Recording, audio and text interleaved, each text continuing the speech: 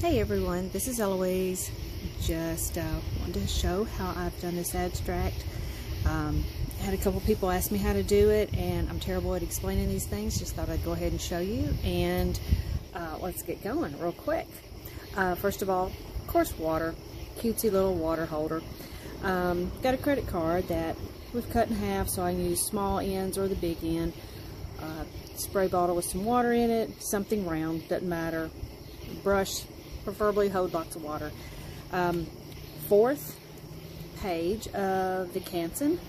I like this. I know it's cheaper brand, but hey, it works fabulous for me and I love it. And 4 or 5 colors, whatever colors you're wanting to make out of this. I have learned about 4's it, or maybe 5 for an accent color. So let's get going.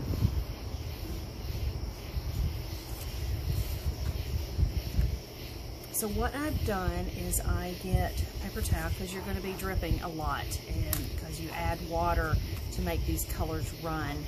And what I do is take my credit card, set some of this stuff off, and I'm going to moisten my palette. And what I do here is just get it kind of moist so the credit card will run through the color.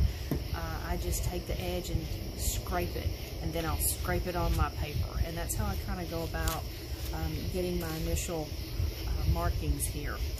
So I usually divide the page into half or a third, wherever you're wanting your main line, and I'll work on just that bottom. Then I'll go up and work on the top.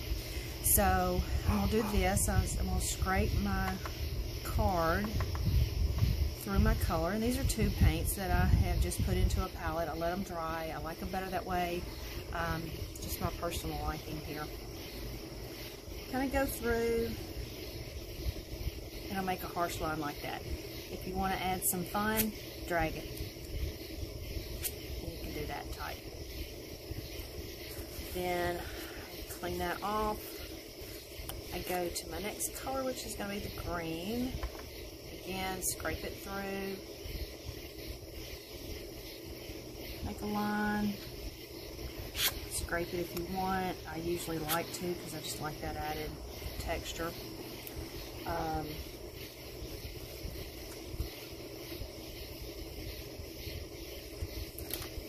a bit of paint still on there.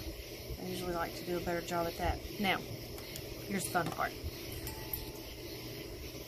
I just touch the water to it and run it down, and now I just let it do its thing. I let it run as much as it wants. Oh, I'm outside, so I have bugs. I don't know if y'all can hear the crickets. It's really cool. But this is where I come and find my sanity. It's outside at night, under my fan, on my deck.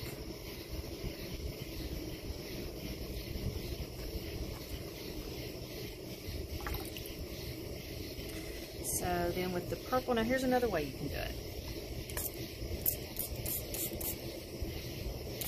Let that run. Now, you're going to get some up here unless you put a card over the top.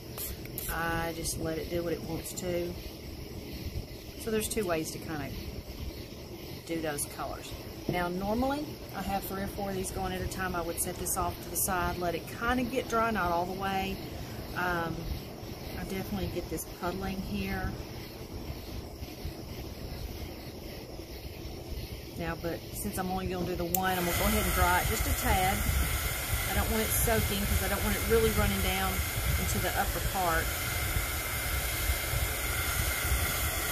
But I want it enough that I can kind of still play with it in a minute. So here's this, and don't worry about it bowing up, because it will flatten out when you go to dry it. Let's see, colors. Red is above the purple, so I'm going to do that. These are either M. Graham, Daniel Smith, who else do I have on here? Core. So it's one of those. Now, normally here, but since I sprayed it, it's not going to have the white spot, but I'll go in under it. I don't make them necessarily touch.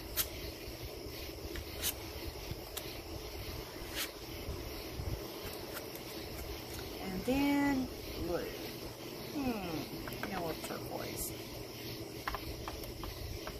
A little bit of the dark blue, ultramarine, but let's see what that does. Now I'm going to leave a little bit. You'll go in and fill this in later.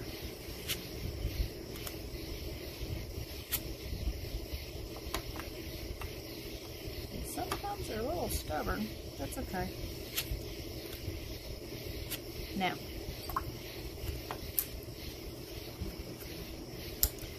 again, take a brush, kind of wet that one side, and I help it along the way because I do want it to be all the way down. Goodness, I should have known bringing these lights under here would not be my friend tonight.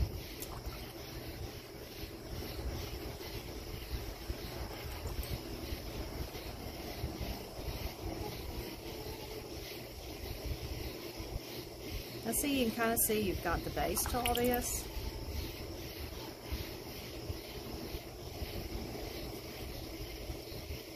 Now, let's hit that with the dryer.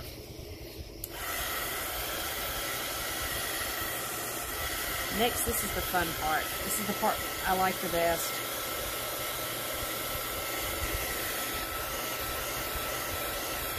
Okay, this is just a tad beyond shine. So it's kind of not really dry, but it's getting there. Oh, sorry about all the bugs. Take my card and let's say I'm going to do some brown.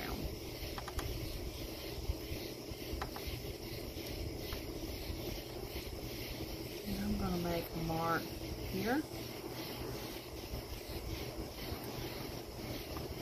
This is where I meant by that fifth color kind of accent.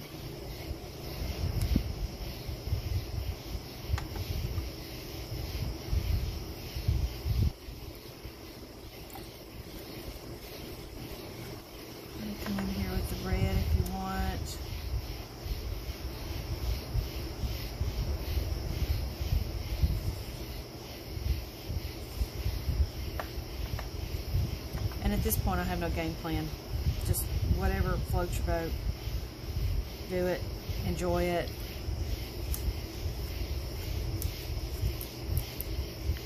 First night I did this, I threw caution to the wind, and whatever I wanted to do, I did, and I've loved it.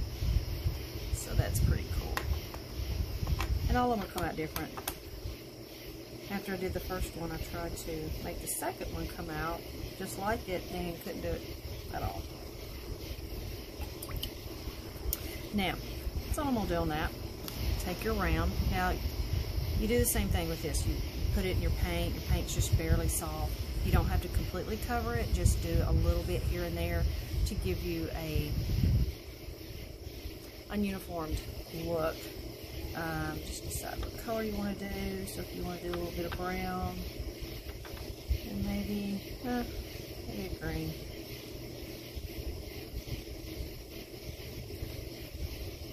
Brown and green. And we'll stick it.